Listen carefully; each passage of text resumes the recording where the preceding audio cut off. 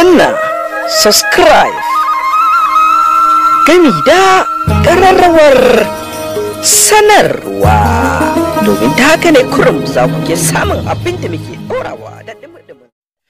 Assalamu alaikum ya ma'abota sauraron taskar al'umma wacce aka samar da ita domin ku.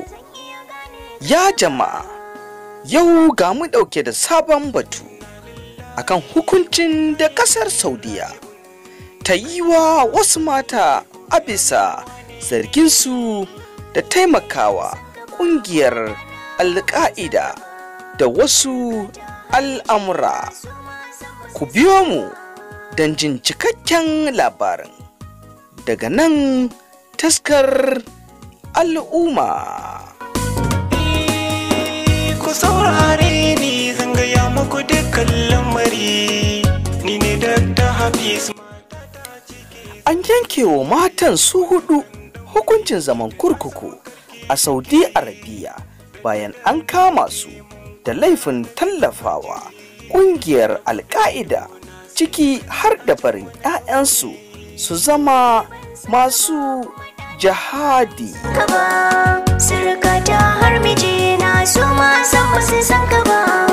Lakin da na gani ya sha bamban da Kafar watsa labarai ta gwamnatin kasar ta bayyana cewa za a ɗaure matan ne daga shekara 6 zuwa shekara 10.